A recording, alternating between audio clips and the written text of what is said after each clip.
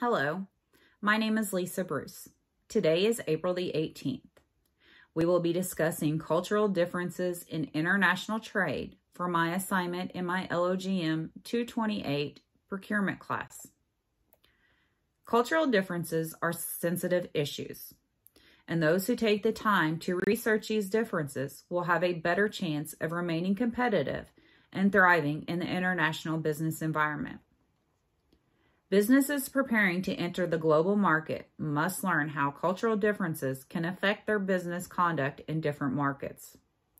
Their performance depends on understanding cultural diversity and that other markets have their own set of priorities, preferences, and expectations. I have chosen to do my cultural differences research on China. Why did I choose China? As I was sitting at my desk reading over the requirements for this assignment, I randomly picked up 5 items. 4 out of the 5 items were made in China. So that's how I strategically planned for this assignment. In China, ancient cultural practices are still crucial to Chinese business. The Chinese expect each person to understand and comply with their proper place in society. The Chinese value the idea of saving face, which means you will do nothing that diminishes a person's position or authority in any transaction. The Chinese also follow a practice of granting favors to people with which they have a relationship.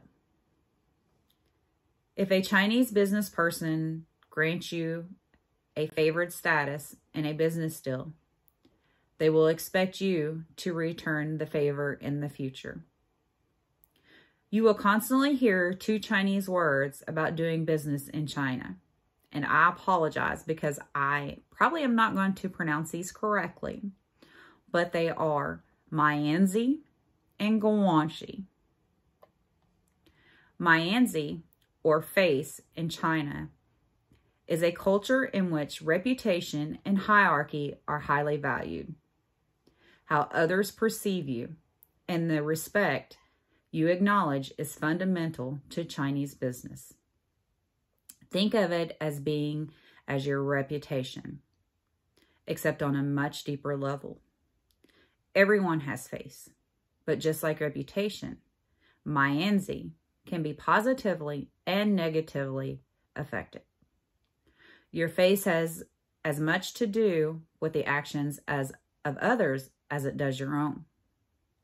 Of course, knowing your place in society and showing respect to others around you is vital in creating face.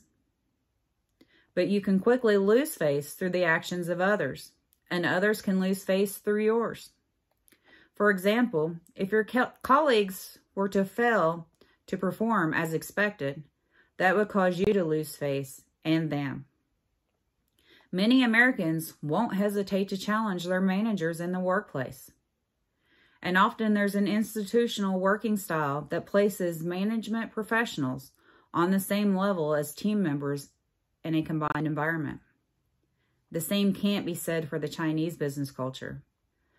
The Chinese business culture importance is placed on respecting hierarchies. Decisions made by those above you are considered final. Understanding the invisible rules of respect and differences towards your superiors. Guanxi, or relationship in China, means its people think about the needs of society before their own. This can only work if there is a strong network of deep relationships, or Guanxi, between people. Mianzi plays a significant role in this, as does trust. The Chinese people believe in meaningful, long-term relationships. Building Guanxi is about the relationship itself, not about the end result. Therefore, when engaging your target market in China, you must approach this from the point of view of creating meaningful connections. Being seen or acting like you have an agenda will reflect poorly on you and damage your ability to connect with people. To the Chinese, business partnerships are about trust. To trust someone, they need to know someone. That can mean asking immediate personal questions that may seem offensive to Americans, but are a matter of building trust in business relationships for the Chinese. However, this is not an invitation to be overly familiar and informal in your communication style. While in America, it is encouraged to keep your personal life out of the workplace and avoid crossing boundaries. In China, it is expected that your personal and professional lives will overlap.